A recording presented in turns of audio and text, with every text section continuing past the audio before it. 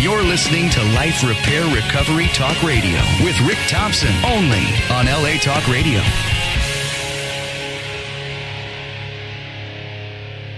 Hello, welcome to Life Repair Recovery Talk Radio. I am your host, Rick Thompson. This show is about sobriety and recovery. Each week, we discuss a different topic relating to addiction with the aim that you can gain some insight, guidance, and hope from our discussions. We focus the show in 3 different segments. 1, the viewpoint of the families dealing with the family members suffering from alcoholism and addiction so they may assist them in obtaining treatment. 2, the psychological trauma and emotional damage alcoholics and addicts and their families experience. 3, the role of the insurance companies and associate providers and their part in the recovery process. Good evening. Welcome to the show. I'm Rick Thompson. This evening's show will address the topic of marijuana and its present place in society and the addictive qualities that it presents in today's youth. Leading into the topic of legalization and the marketing of it and its lead into accelerated drug usage. Now, this is a subject that I've had personal experience with, which is marijuana usage. I started smoking dope in 1972 at the age of 13. My brother was the person that gave me my first joint, something I definitely did not need. But this sent me into a 20-year nightmare of accelerated drug and alcohol usage, which placed me in a state boys camp for 10 months, cutting down trees, cross-cutting trees in the middle of winter. Why? Because I was high. I wasn't in reality. I used that to mask my feelings. And along with that came a little alcohol usage and some very bad judgment on my part. Or I stole a car when I was 14, which sent me to the state boys camp. Deservedly so. Further down the road,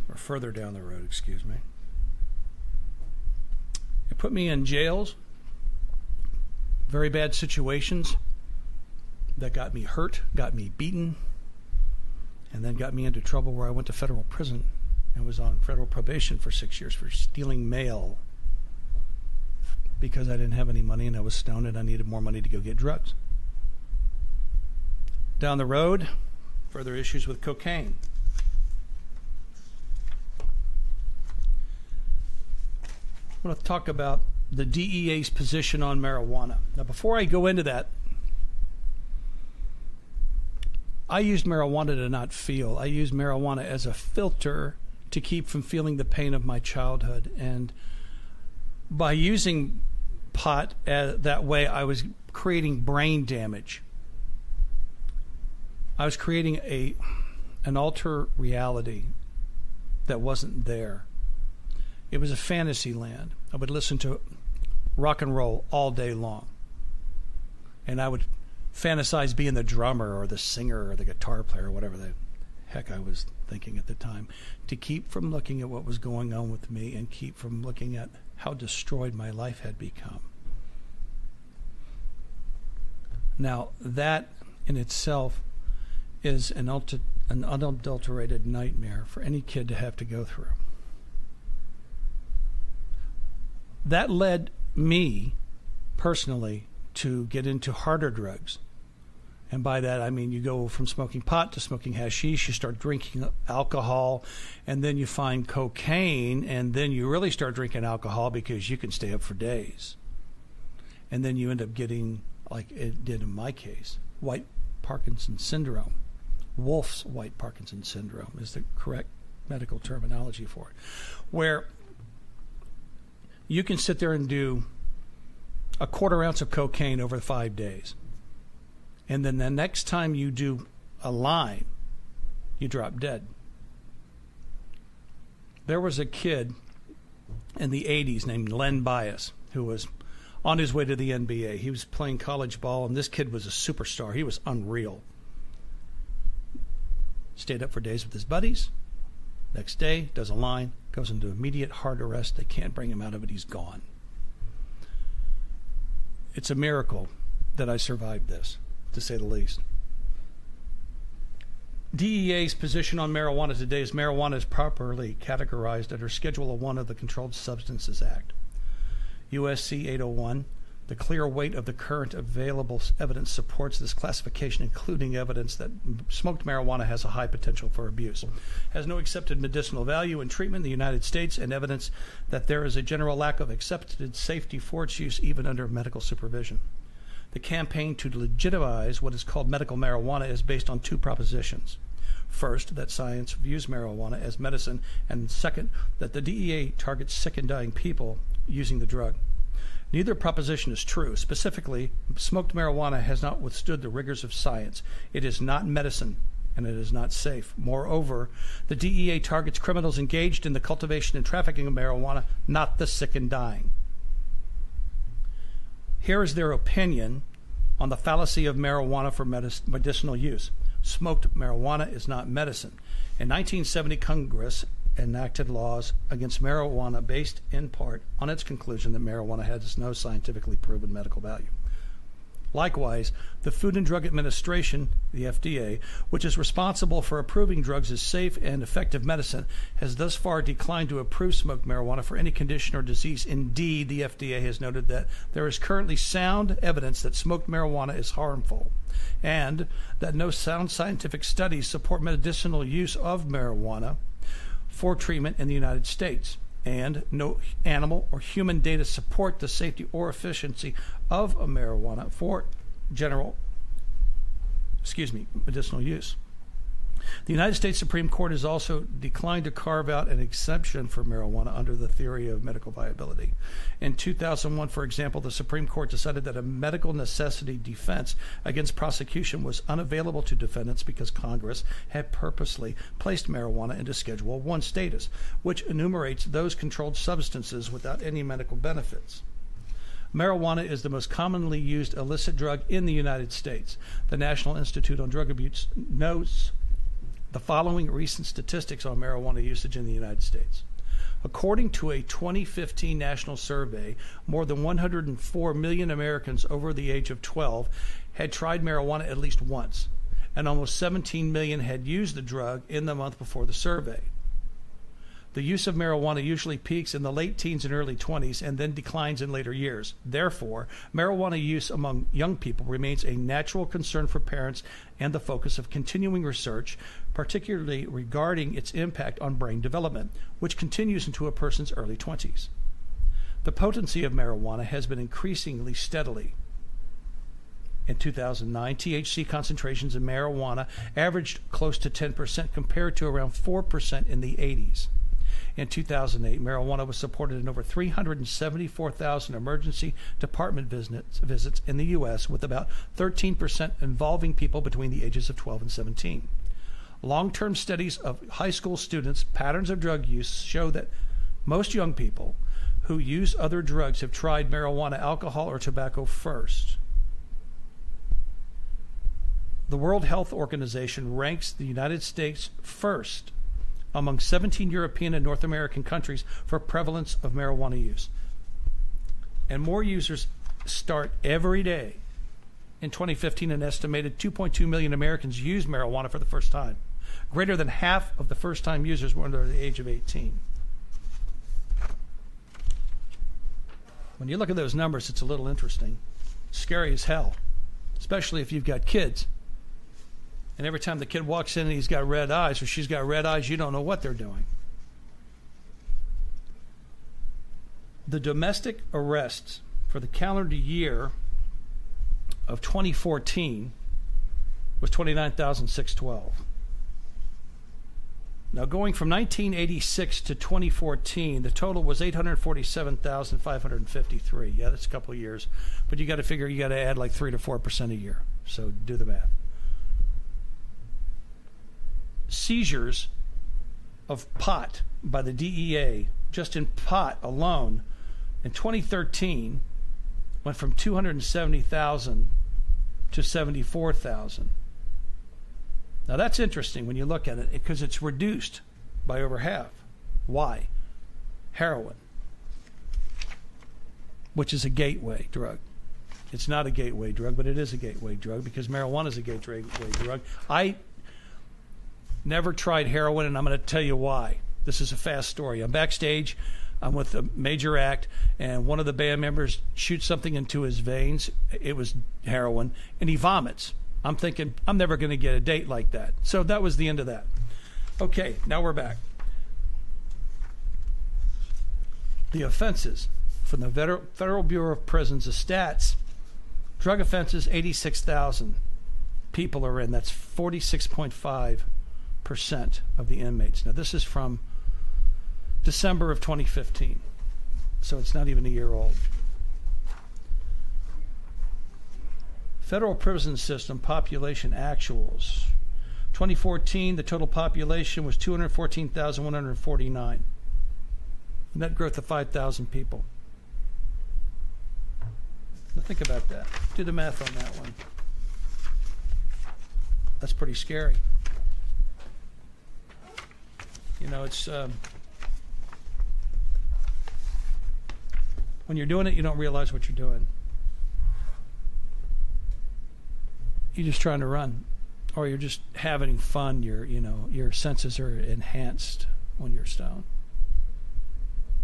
So you think sex is much better on pot than it is when you're not, because when you're young, you really don't know.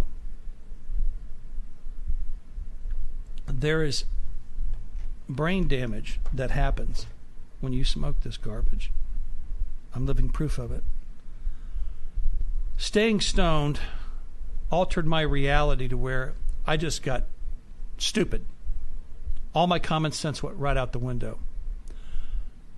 My case, I found the music business thinking that was the fix-all for me on multiple levels. I mean, logically, because my logic was altered.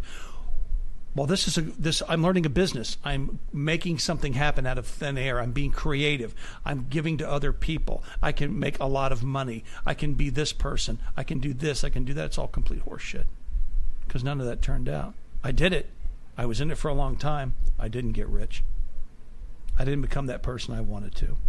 Instead, it almost killed me. And it took away an opportunity that was given to me by an attorney that met me when I was 19 years old, that was willing to pay for my schooling all the way through law school, and would have brought me into his firm. A guaranteed career, guaranteed job. But because of the pot, the dope, the marijuana, I wasn't able to grasp that reality. I wasn't able to grasp any reality because I had none. I had my reality. I had the marijuana reality. That drug did more damage to my life than cocaine, LSD, anything else I involved myself in. And when I see that there is legislation out to legalize pot, I just feel for the youth of America, because these poor kids have no clue as to what the hell's going on. So the scam out here in California is you've got a doctor, some scumbag with a medical degree. You walk in and you go, my Schwanstucke got slammed in the door. Whatever. I need some pot to make me not feel the pain. I've got anxiety. I saw my cat vomit. I'm freaking out. I know that I'm making very light of this, but that's about as ridiculous as it gets. They walk in, they get the script, they pay the doctor $60. The doctor makes $60 in 5 minutes. They take the script next door to the pot store. There you go. Now, the pot that's available today has been genetically altered. The stuff I was smoking when I was a kid had maybe 3% THC in it. This stuff out here that they've got now, I've heard it all the way up to 25 to 30%, some higher, where these kids are smoking this stuff and they're just going out of their minds. And they keep smoking it, and then they get acclimated to it, and then you've got to ask yourself, Jesus Christ. When you hit the wall with that, when you can't go any further with that, what do? Where's the next place you're going to go? Well, you're going to go to Coke. And then you're going to start drinking. And then you're going to start driving while you're on Coke, while you're loaded, because I did it. Thank God I never had a wreck. Thank God nobody got killed. Thank God I never got pulled over. But just think about that for a minute. when you put that joint in your mouth, all responsibility goes right out the window, right with your reality. Your senses are deadened. Your concentration is deadened. When I drive on the 405 or the 101 or the 5 or wherever I'm going, I drive like a grandfather now. I get all the way in the right lane at a certain time because I know everybody around me is probably stoned. And you may say, Rick, that's paranoia. It's not paranoia. It's true because as I've driven in California, everybody's lighting up. You can see them in the car blowing joints. You can smell it because, they got the windows rolled down here because we really don't need that much air conditioning. And so there's pot smoke everywhere. It's actually quite scary because I see wreck after wreck after wreck after wreck after wreck after wreck after wreck after wreck. And there's, these people that, they don't look like they're drunk, but you can, they look a little confused more than they would since they just had a wreck. And then you ask yourself how many kids, have gotten into wrecks and gotten themselves killed because they were stoned, because they were drunk. How many people have died? You can say, well, this is pretty severe. You're painting a really dark picture, but the picture is true because it happens. It's scary. I think that any sound legislator would be, I think we've got a call coming in. Hang on just a second. Hello, you're on the air. Hi, Rick. It's Tim. Well, Tim, how are you? What a pleasant surprise. I'm great. How are you doing? I'm good. I'm just doing it solo in the studio and talking about the epidemic of marijuana and its present place in society and the addictive qualities that it presents for today's youth. And man, it's a lot different from when I used to smoke it quite a bit back in the 60s and 70s. Yeah. And, now, in those days when I smoked, I just lost all my motivation. And then it took everything, it stole everything from me. I just lay around and watch the tube. And keep talking. I got somebody else calling in. Hey, how you doing, Tony? Is that you? Hang on a second. I've got Tim on the phone too. Tim? Well, Tim's here. Tim was there. Tim. I don't know where Tim is, but Tim's here. Okay. Was he smoking weed? No, hopefully not. He's been sober a long time. Maybe he'll call back. I'm ready. Okay, well, let's. I'll reiterate what I was talking about. This evening's show addresses the topic of marijuana and its present place in society and the addictive qualities that it presents in today's youth, and leading into the topic of legalization and the marketing of pot, and its lead into accelerated drug usage. So, what are your thoughts on this, sir? Well, I'm always of the mindset that you can't legislate morality. So, if people want to get high, they're going to get high, and they've been getting high since the beginning of time. I mean, religiously. So anyway, my point is that I have no objections to people getting high on any substance, really, as long as it's regulated in the same way that alcohol is regulated or tobacco is regulated. I would be more in favor of a show that begs people to stop smoking cigarettes and tobacco products than I would anything else. I mean, I don't know, when I remember doing some research into drugs, pot, and what have you, I think there was a total of like 7,000 or 10,000 people in 1993 or 94 who died as a result of illegal drugs, as opposed to 150,000 dying as a result of alcohol and almost 400,000 plus dying as a result of cigarettes. So what is the dangerous drug? I don't know. I mean, there are all kinds of issues with pot and pills and alcohol. But I think that it's just done to scare people. Well, when you smoked a joint, was your reality altered at all? Oh God, yeah. Okay, so do you think that would be prudent to get behind the wheel of a car when you're stoned? No, as I'm saying, I guess I got cut off before. What I'm saying is the same regulations that apply to driving under the influence of alcohol must apply to people driving under the influence of pot. Right. If you get caught, there's got to be some kind of, like they have those things you can blow into a tube, and they can tell right away, what your level is on booze.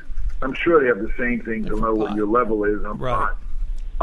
And then if you're over the limit, whatever that limit might be, you go to jail. Right. You lose your license, all the whatever, suspension, whatever they do.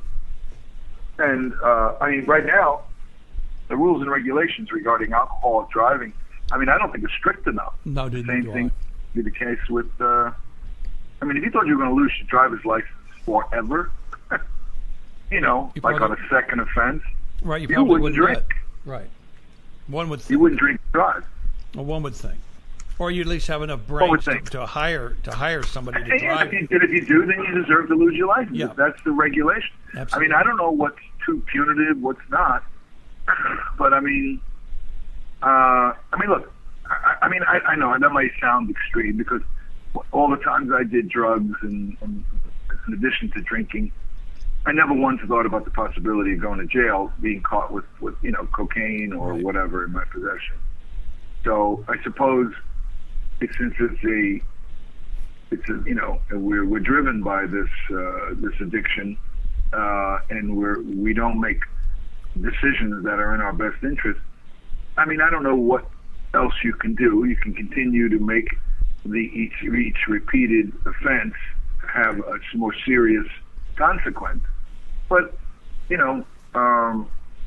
we're addicted people. We're addicted to this stuff. Our body is craving this. Allergy of the mind, allergy of the body, and what are you going to do? I don't know if the same thing applies to pot. I don't know if the same kinds of addictive aspects for booze and for cocaine exist in pot.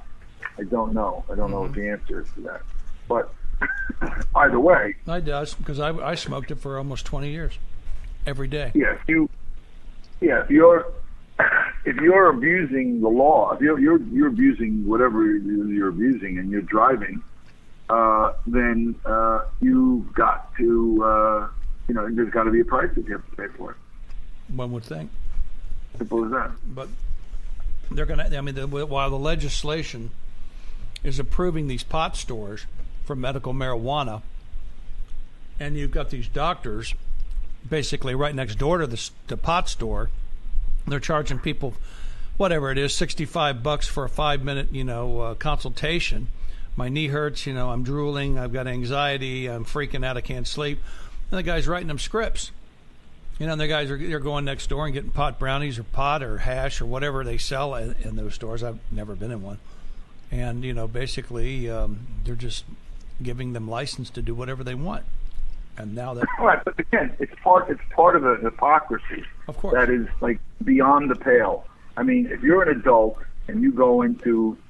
if you think, oh, you know what? I'm having trouble sleeping, so let me have a couple of snorts of scotch when I go to bed tonight, or some brandy or whatever. That's the same thing.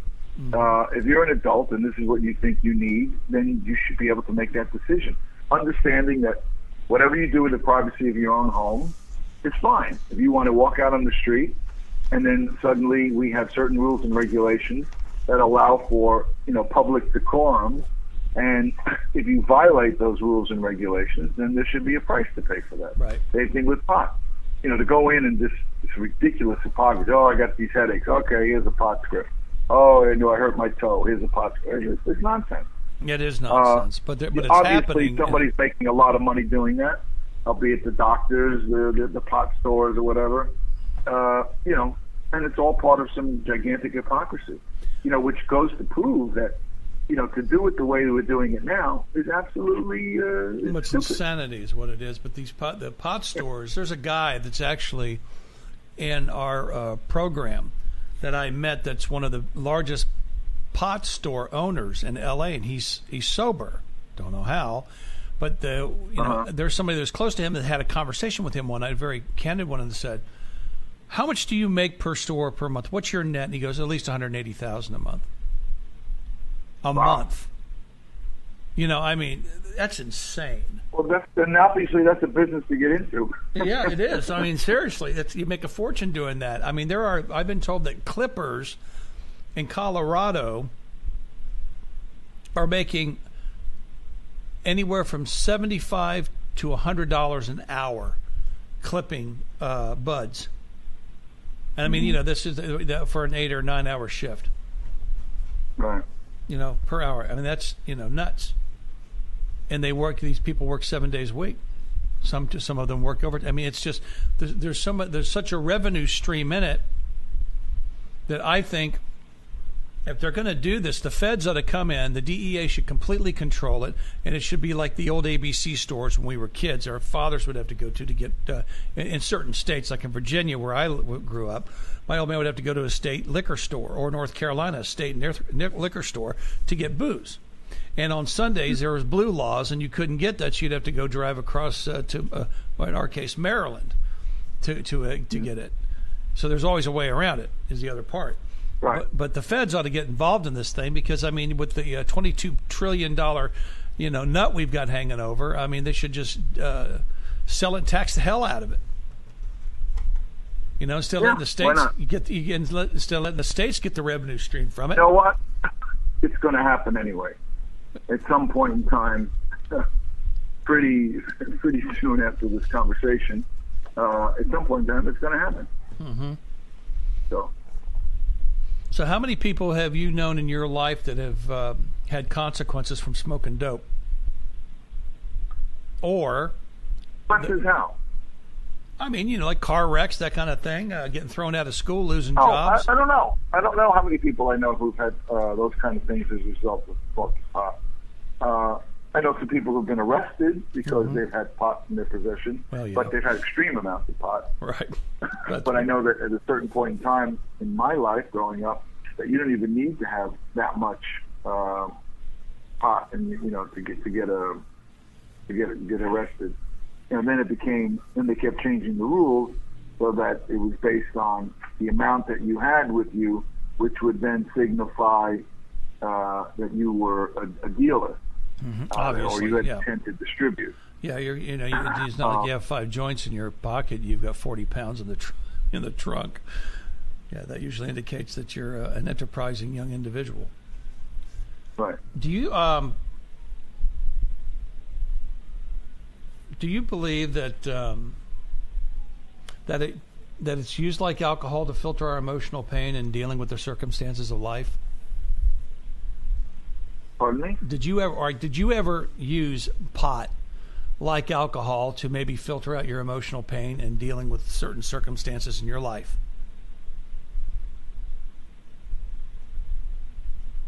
Did I ever use alcohol? Did you ever smoke dope not to feel? Short version. Well, I mean, I think every time I got high, I didn't want to feel my feelings. Okay. So, you know, I think that was my standard operating procedure for getting high, but I did not want to feel my feelings. Simple as that. I wasn't interested in feeling those. You know, I was escaping, as they say, reality, and you know, that's kind of what I did. Mm-hmm. But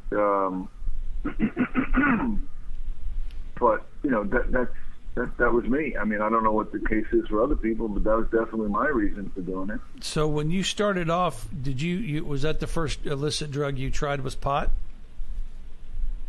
No. Oh, the illicit drug? I think, yeah, it was pot. Yeah, sure, it was pot. But I was about 18.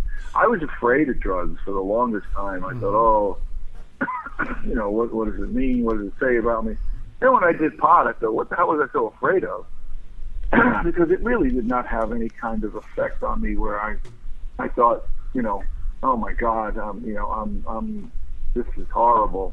But it did lead to harder stuff. Mm-hmm. You know, it's like that Bob Dylan lyric. I started out on Burgundy and soon hit the harder stuff. That was what happened to me. You know. Mm-hmm. Do you think that that was the gateway drug to go to other drug levels of drug abuse for you, like coke or whatever else you tried? Yeah, it was definitely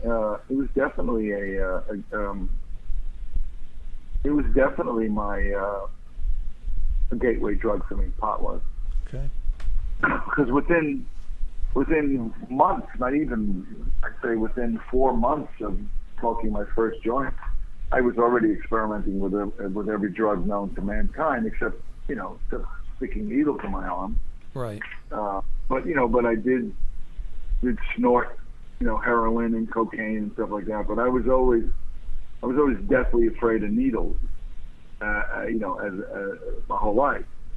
But then suddenly I thought, well, what's the big deal, And when that thought came into my head, I said, uh-oh, yeah, I got a problem. Right. Yeah, the wheels start coming off when you start rationalizing that. And, hey, this is no big deal. All right, well, we're gonna go off for just a second. We're gonna be back in just a minute. Okay. To be sober is about willingness, not struggle. If you are willing to be sober, this is a state of great humility. If you are trying to be sober, this is a state of confusion. A willingness to be sober implies you do not know how to do it but are willing to learn. Trying to be sober implies you should be able to do it but are struggling with it. Willingness to be sober involves acceptance. Trying to be sober involves condemnation. If you are willing to be sober, you are open to receive. If you are trying to be sober, you are closed to guidance.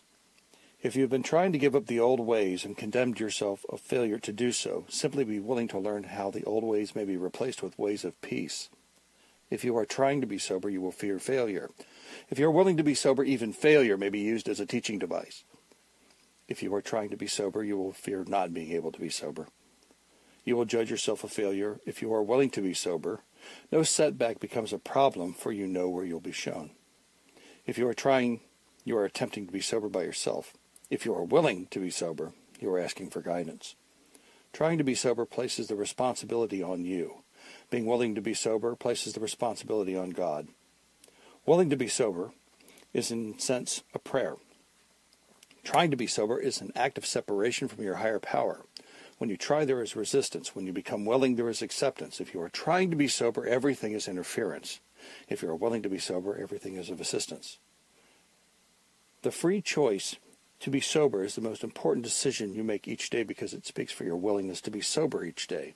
Sobriety is a voluntary restraint from indulging in a desire or appetite for certain bodily activities that are widely experienced as giving pleasure.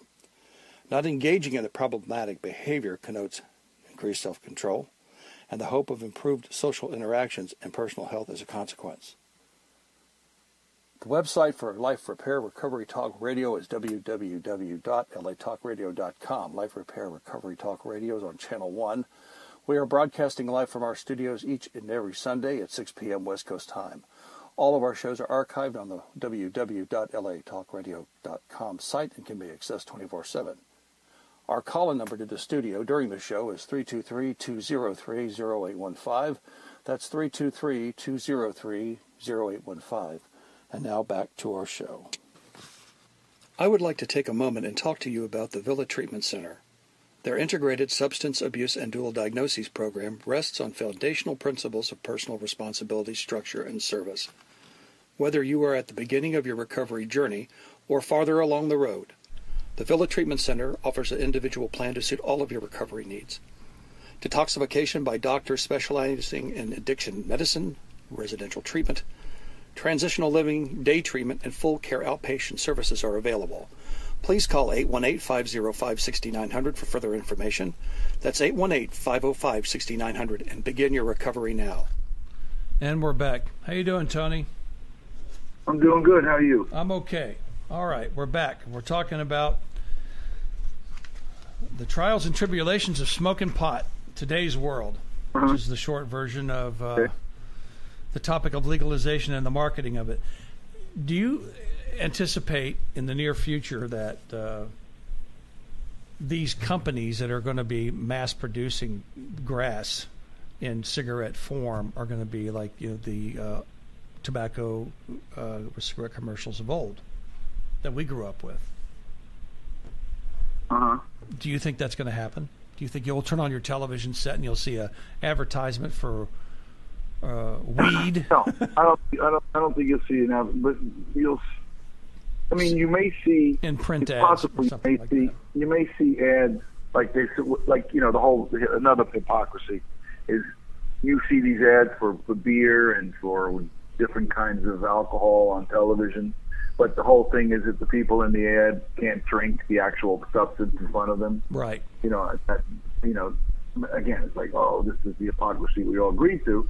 And if I had a company that was making, some kind of a beverage, alcoholic beverage, I'd agree to it too. If that was the only way I can get my stuff advertised out there, I'd figure out how to make the ad attractive and interesting.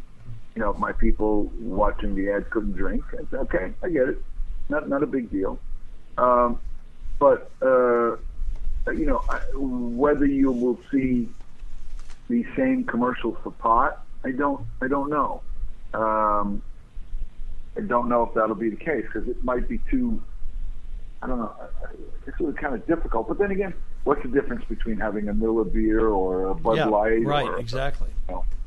I mean, you like beer, and if you wanted to have a beer, and you're an alcoholic, at the end of the day, you're not going to say, oh no, I can't drink. I usually like Miller Lite, so I'm not going to have this other stuff. You don't care. Right. Of course not. There's some people who have a taste for particular, like the white people like Coca-Cola versus Pepsi-Cola. There's some people who really tell you there's a difference. I don't know. I don't know. I'm not that into that beverage to know the difference. Right. But I accept that there are people who do. Yeah. Well, I was wondering, the other day when I was thinking about doing this show, I said, I wonder how many people have already got domain names held that are just waiting for this so they can sell them. Oh, I'm sure there are thousands. Every possible name that you can name a pack of joints. Every possible name that you could name your product that has marijuana in it has probably already got to be snatched up. Just that market alone, my God.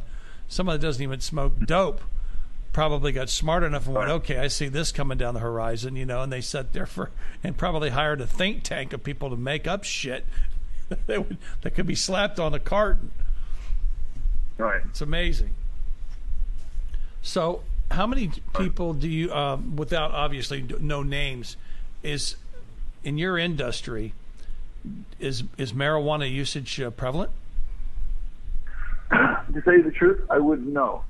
I've lost, when I used to do pot or when I used to snort cocaine, and I would leave. I didn't do any drug whatsoever when I was on the job. But, so leaving the set to go snort cocaine or smoke a joint, I don't know. I don't know who does that. I don't pay attention to it anymore. Right.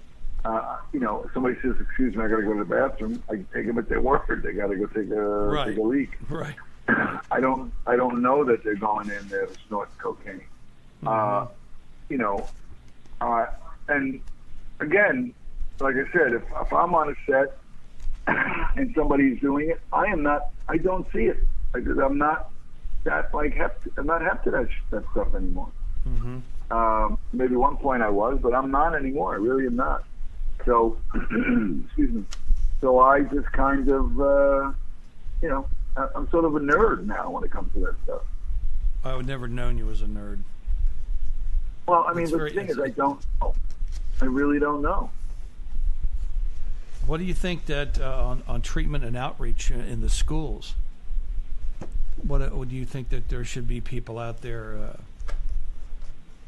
making attempts to school these children on the realities of smoking pot? You can have a room in the school, any school, and I think it would be a reasonable expenditure of funds that every school in America has, so they have guidance counselors. If you need to talk to somebody about drug abuse, mm-hmm.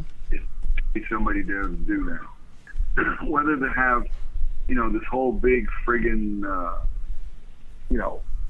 giant program where, all these, I don't think you're going to get people. I wouldn't, when I was first starting to do drugs, I was not in a million trillion years where I've gone to some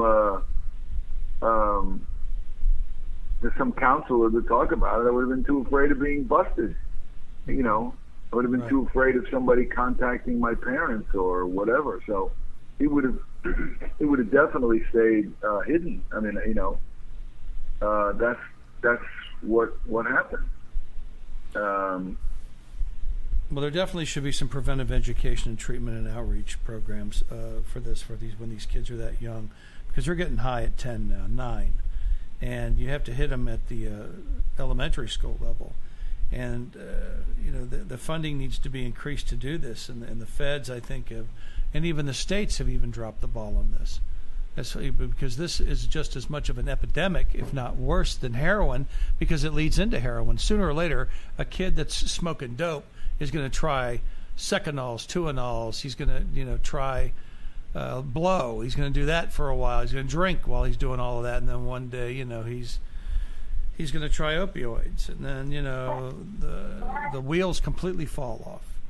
And right. you know, there should be more drug court programs for treatment and IOP aftercare treatment instead of incarcerating these people.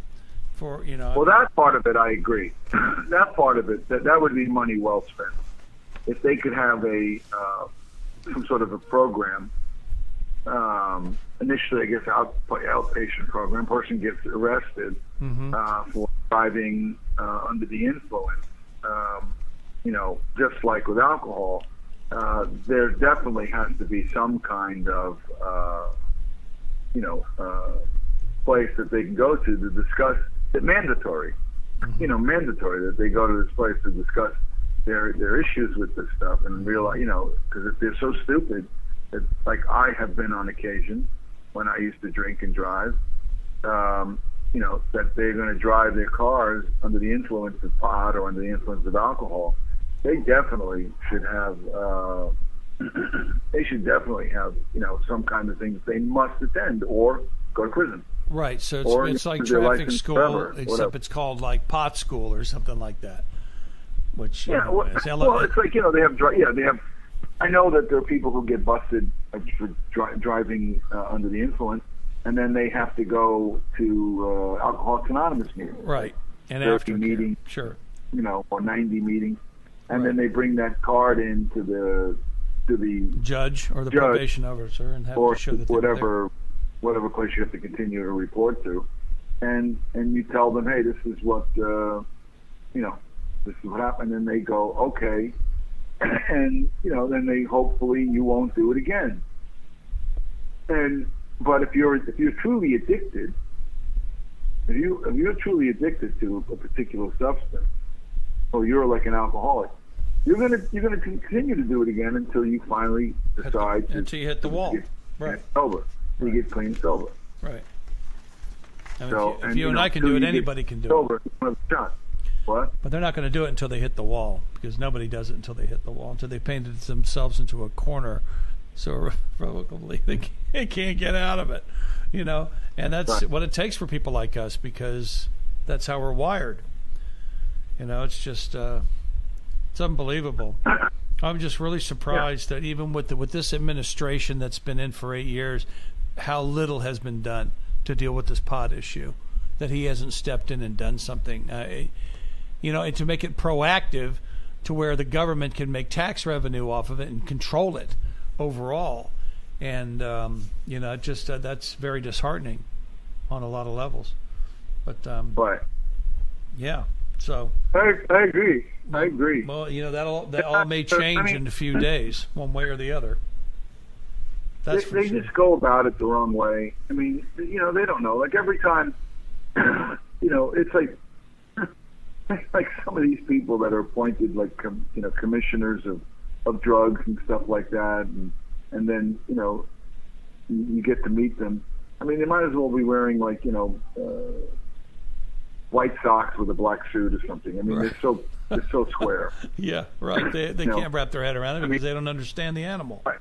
And they start appointing people who actually are former alcoholics or addicts and stuff like that. Right. And, you know, or had like several years in counseling and drug addiction and substance abuse. Until that point, it's going to be meaningless programs they're going to put together. They're going to constantly put Band-Aids on a saber wound. Yeah, you know, right. And people have got to get to the place where they accept the fact that this is an addiction. This is not something for somebody to be incarcerated about. This is not something for somebody to go to jail for, like, you know, forever about. This is about, you know, being told. I mean, look, I would be in agreement to saying to somebody, hey, you know what? This is your second offense. You're going away to a treatment facility. That's all there is to it. Right. Either that or you go away to jail. You decide, buddy. What do you want to do? Yeah. You know, the person might say, well, you know, I'll go. They think they might be pulling one over on everybody. Right. But they'll go away to something like that. And if they do, excuse me, the possibility exists that they can really get some serious help. And then on top of that, if there's a third round where they say, okay, look, even after doing this, if you decide to go out again and you get caught, you know, you decide to drink and drive again, well, then maybe there should be some jail time. I mean, I don't know. Well, there should be some jail time. I mean, there's got to be some punishment, because if there's no punishment, then there's no consequences. Period. Right. I think, yeah. If you get caught drinking and driving, okay, there is clearly there's a risk element involved, Mm-hmm. and hopefully, you know, you'll be able to.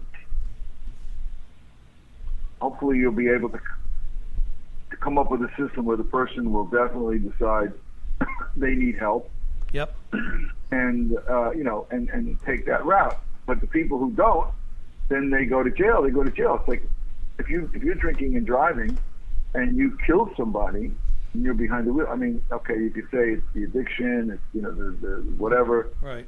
You know, it's really a shame. God Almighty, I feel so bad for this person. But, you know, the other person's family is in ruins, That's as well true. as the person who was driving the vehicle. But somebody has to take responsibility. That's true. Tony, I thank you for calling in. We're running out of time here, and hopefully we'll be able to get you back on the show very soon. Okay, I look forward to it. Thanks, buddy. Have a good night. You too. Bye-bye. We're at the end of this week's show, but make sure to tune in next week. Our mission is to provide a safe platform for those who are still suffering from various forms of addiction.